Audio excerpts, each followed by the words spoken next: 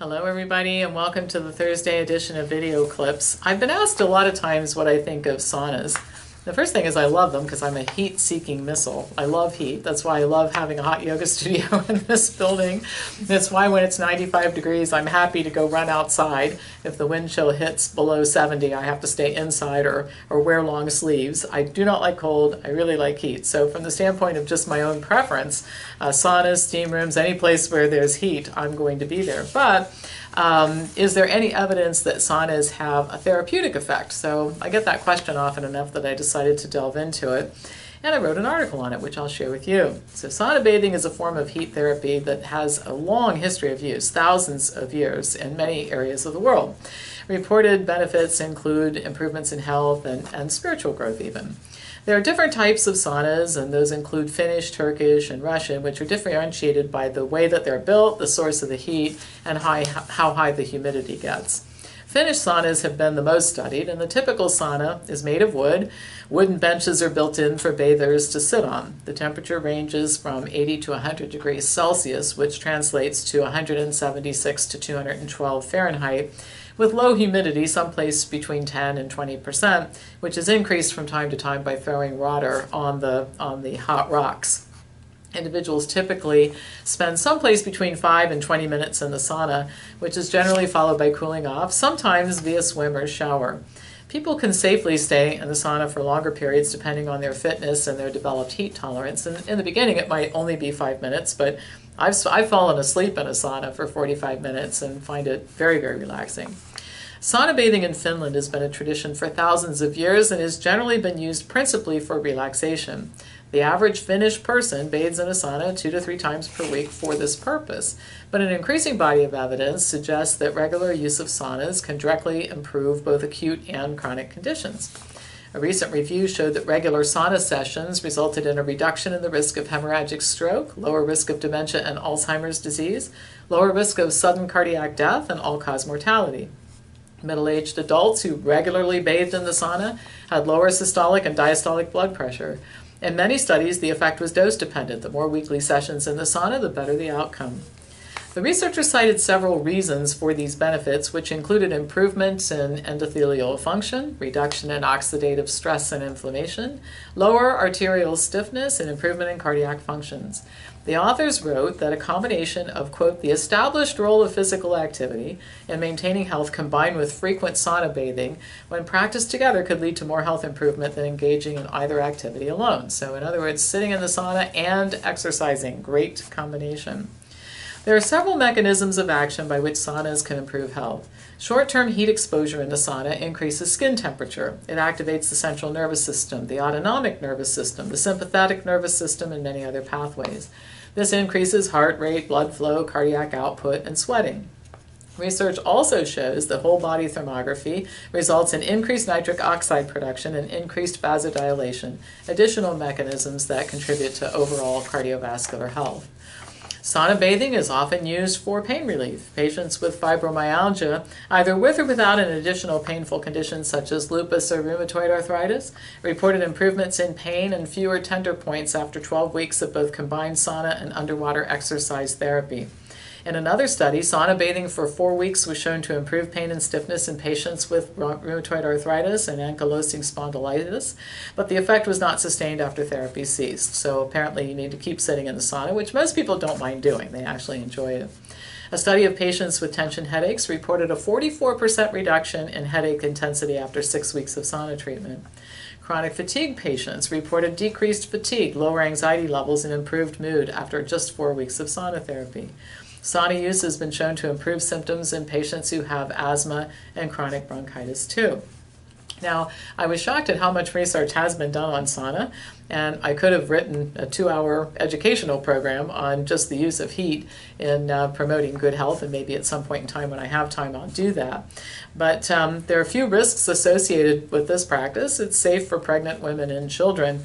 The biggest complaint is really that people have difficulty getting used to the heat. If you're not a heat-loving person like me, it might be difficult for you. But if you keep spending short amounts of time just increasing it a little bit at a time, most people acclimate pretty well. When used for pain relief, the effect tends to be temporary, which means continued sauna sessions are required for continued pain relief. But I think the best use of sauna is as an adjuvant to other healthy behaviors like exercise and weight loss and healthy eating and that sort of thing, which can lead to more permanent improvements in health. But certainly sauna can be part of that as an adjuvant.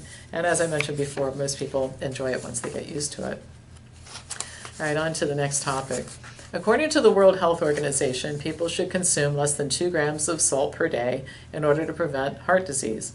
Not a single member country has been able to achieve this goal from a population standpoint. The American Heart Association has an even more restrictive guideline and says that adults should consume only 1,500 milligrams per day. The Centers for Disease Control states that the average American, in spite of this advisory, consumes about 3,400 milligrams of sodium per day. So I think we can agree that worldwide attempts to restrict sodium intake have been a colossal failure.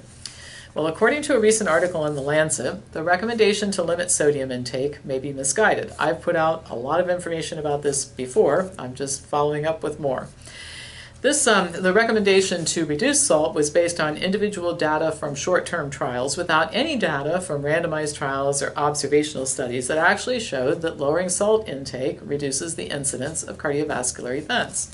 Well, fortunately, the type of study that should have been conducted before the recommendations to reduce salt were initiated is being conducted now. The Prospective Urban-Rural Epidemiology, or PURE study, involves populations in 21 countries. A recent analysis of data from the study included 95,767 participants in 369 communities in 18 of the countries that are part of the study. The subjects were adults between 35 and 70 years of age who did not have cardiovascular disease at the beginning of the study. Morning fasting urine samples were used to estimate sodium and potassium intake, and blood pressure in all 369 communities, and along with cardiovascular disease and mortality in 255 of the communities, was evaluated as part of this whole study. Potassium intake was tied to reduced cardiovascular risk in all areas studied. And that may be one of the keys to understanding this whole issue, is that eating more of a plant-based diet reduces sodium and increases potassium, and it may be the increased potassium intake that's the real issue. But in this analysis, the association between sodium intake and major cardiovascular events was not linear. In fact, there was an inverse association in people consuming in the lowest tertile of sodium consumption, which was considered less than an average of 4.04 grams per day, still much less than the intake level recommended by health authorities. The researchers reported that sodium intake was only associated with an increased risk of cardiovascular events in areas where average intake exceeded 5 grams or 5,000 milligrams per day. They concluded that in these areas, sodium restriction might be beneficial or appropriate, but not in other areas where sodium restriction is higher, for example, than the World Health Organization recommends, but under the 5 grams per day threshold. The same group of authors who did this analysis published another one 2 years ago, which reported similar findings. Now, those who advocate salt restriction often criticize urinalysis as a means for measuring sodium intake and specifically challenge the validity of using one sample. While 24-hour urinary sampling is the best and it's a reliable measurement for intake, it's difficult to recruit and retain subjects when they're asked to provide several samples over a day's period of time. Fortunately, I was able to find several studies that confirmed that morning fasting urine sampling, including one sample, using the Kawasaki formula, is as accurate as 24-hour measurement. And that was the measurement tool used in the analysis covered in this article. Now, I want to be clear here. It is true that there are some people who are sensitive to salt. Some of the symptoms people experience if they're sensitive to salt include higher blood pressure after they eat salt and water retention. Salt-sensitive people clearly should reduce and watch their intake, but this should not be interpreted as a mandate for the rest of the population to do so. Most people do not experience worsening health as a result of eating salt, but they actually may experience worsening health as a result of restricting it. There are quite a few other articles in the Health Brace library that on this topic that you might want to take a look at. I still get a lot of hate mail when I talk about this salt issue. not because people are really sending me anything that is compelling and about which I would change my mind, but mostly people just screaming at me that, don't I know that salt is bad for you? And screaming is not what this is supposed to be all about. Just in case some of you don't know, scientific debate involves looking at evidence back and forth. Screaming is really not part of the deal. So my intent in putting this out is not to promote the consumption of salt. It really goes back to something that I talked about on last week's video clips, which is we've got to make this easier for people to do. And when we pile on restrictions that are unnecessary, we're just making it harder for people to sign up to change their diets, we're making it harder for them to stick with it. It's really counterproductive to the things we care about, which is people doing better for themselves and enjoying better health. All right, that's all for today and all for the week. Please hit the subscribe button and the little bell so you can find out when new videos are posted. Grow the subscriber base. We're going to give prizes out every time we hit major benchmarks, so hit the subscribe button. Pass this on to anybody who you think might enjoy watching it, and I will be back to you next week with more news.